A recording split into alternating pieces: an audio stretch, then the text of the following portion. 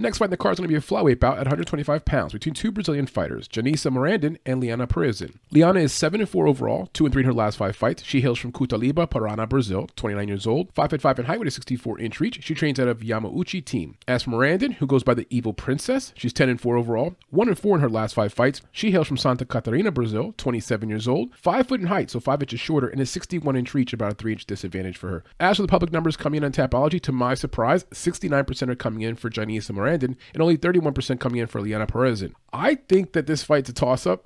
It's really hard to get a read here. I'm going to say this with all due respect. Like from the movie Talladega Nights, when Ricky Bobby's like, with all due respect, and I mean with all due respect, they're both not very good. It's like, who's going to win this fight, or who's going to lose the fight, or maybe they both lose the fight, or maybe it goes to a draw. They've not been active. They're both coming off about 2-year layoffs. They've lost against decent opponents. They've lost against bad opponents. They've gotten crushed against their better opponents. They've both fought UFC caliber fighters and have come up way short in those fights. This is a fight where I want to stay away from a betting perspective. I'm going to give you the breakdown and tell you why I like Liana Pirosin to win the fight. But man, this one's a toss-up and truly gambling at this point, because there's no reason to really back either fighter here unless you know something from the inside the camp, you have close knowledge of the situation. Otherwise, what I'm looking at here is two fighters that are very low level. Someone has to lose, right? And someone has to win. And if you have an idea of which way to go on this, please leave a comment down below, because for me, this is a complete toss-up. Looking at the fighter profile for Morandin, she was born in Brazil. She began her career in 2013. She started off 9-0 in the Brazilian regional scene. She's 1-4 in Invicta. She had a 1-0 amateur record.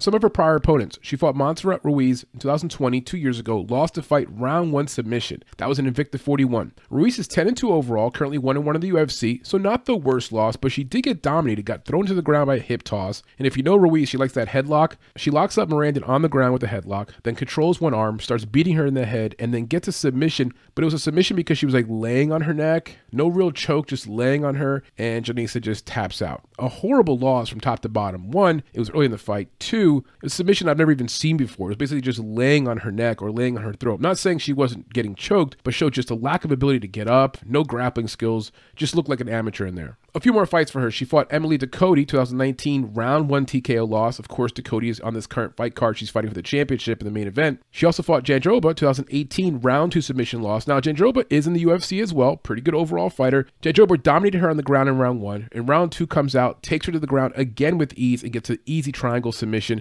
And very similar to the Ruiz fight, Morandin just looks completely out of her element on the ground. Cannot fight off any submissions. She's from Brazil. Should have a basic BJJ understanding. Does not do well with submission defense. And one more fight, Liana Souza, 2017 decision loss. Quality loss in the fact that she went to decision against Liana Souza. Souza is 14-4 overall and also currently in the UFC. So if there's one thing I can give to Morandin, she's fought some pretty good level competition, UFC caliber fighters. At the same time, she's also getting finished by those fighters. So it's kind of like this half glass full, half glass empty, depending how you look at it. Now, my concerns for Morandin: she's been finished by all the higher level fighters she's fought against. So her durability is in question. This is a small weight class. It's a women's weight class, and she's getting finished. Matter of fact, she's been finished in her last 3 straight fights. She hasn't had her hand raised in 5 years.